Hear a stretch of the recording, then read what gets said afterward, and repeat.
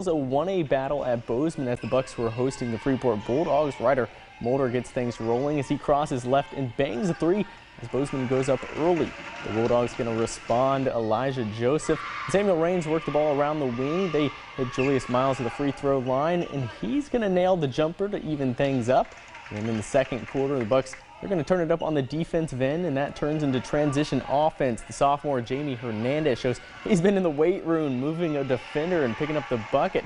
And a couple possessions later, it's going to be the good ball movement that shifts Freeport's defense, and Mulder is going to hit Hernandez, who says, "Hey, I've got some range too," dropping the three ball from well behind the line. Before the half, the Bulldogs have a player of their own who can knock it down from way downtown. It's Samuel Raines who drops it from the wing. But the second half, the Bucks show why they're 70% on their home court winning this season. Despite being down two starters, they hang on to pick up their 8th home win. 44-37 is the final score.